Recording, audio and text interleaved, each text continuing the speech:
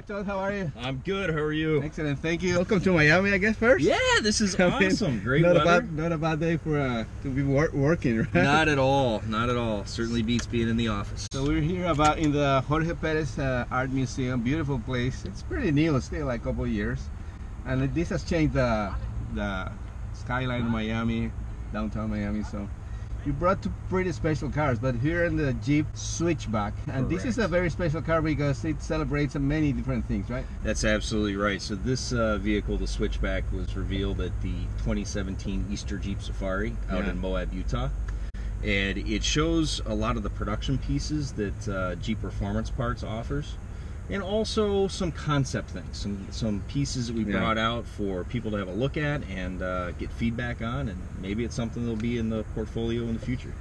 Yeah, so it's not a production car, it's just like to show what you can do, but I understand that Jeep vehicles are the ones that have the most Mopar parts when people buy the production cars already? Correct. Over 99% of the Jeep Wranglers have at least one Mopar accessory on it when the customer takes delivery. And that's incredible. Mopar, 80 years old, right? 80 years in 2017. Yeah, so we're still celebrating? We are still celebrating all year long. So let's go. And this, tell me a little bit about this car. It's based on what? Because obviously it drives like a regular car, right? Yeah. So this is based on on the Jeep Wrangler Rubicon, and we've added to it a 4-inch lift kit. We've also added onto it a number of other features for off-road. So we've got new, brand new rock rails that we put on it. Yeah. Protect the body from damage. We've also added to it a set of high-top fenders, so we've got lots of ground clearance, and it enables us to fit 37-inch tires underneath. Wow, it. 37. 37. So you've got all kinds of ground clearance for tackling really hard off-road things. Unfortunately, this this is very civilized. This right? is such a beautiful facility. They don't want us, going up and down the stairs. Yeah, we could do that. We could get into a lot of trouble with it. And Moab, I mean that event that you have every year, right? Like for 50 years you have it already? It's this was the 51st event, was in 2017. And it's put on every year by the Red Rock four-wheelers, and Jeep and Mopar through its Jeep Performance Parts are there, have been there every year since I've been involved. Okay.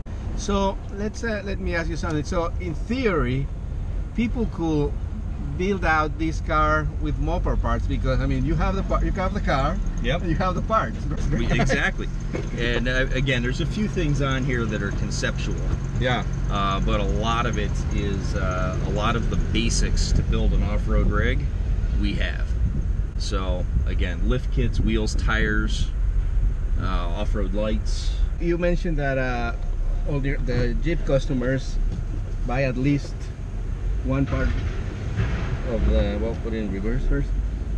At least one part of the one Mopar part for their Jeeps. And what would be the most popular item that people can? Well, use? what I'm holding on to right here, these grab handles are very popular to help you get in and out of a Jeep, particularly when it's lifted. This is the Wrangler, and then you can like take this off and everything, right? That's right. We have a lot of folks do the all-weather floor mats. A lot of people do tool kits to help remove the hard top. You're clear. But also the performance parts are very, very popular. Wrangler customers love to make their Jeep look different.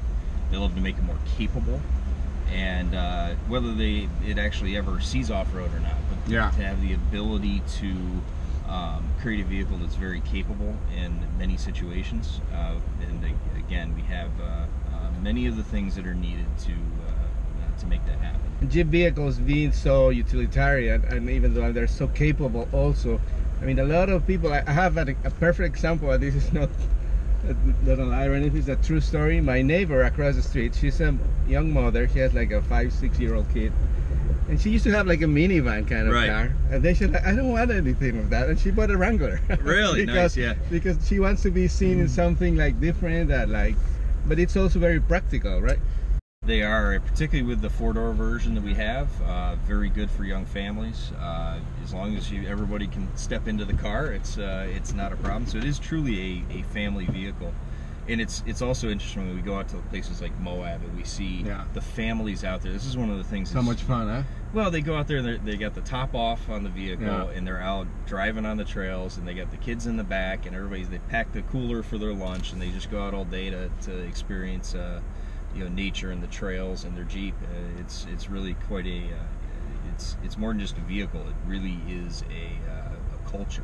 Yeah, the Jeep has. So people who want to find out about Mopar, just go to the site. They can buy a lot. Yeah, if you go to Mopar.com, there's actually a special section there for Jeep performance parts. Excellent. And look there. Our catalog is online, and you can look through basically everything that's on this vehicle. And they can buy it, like they ship it. And yeah, you can buy it there, or you can go to your local Jeep dealer, and they can help you order the parts and install them as well. Maybe that's a better idea. Yeah, I'll tell you, a good weekend project is putting a lift kit on a Jeep. Excellent. Thank you, Todd. Thank you.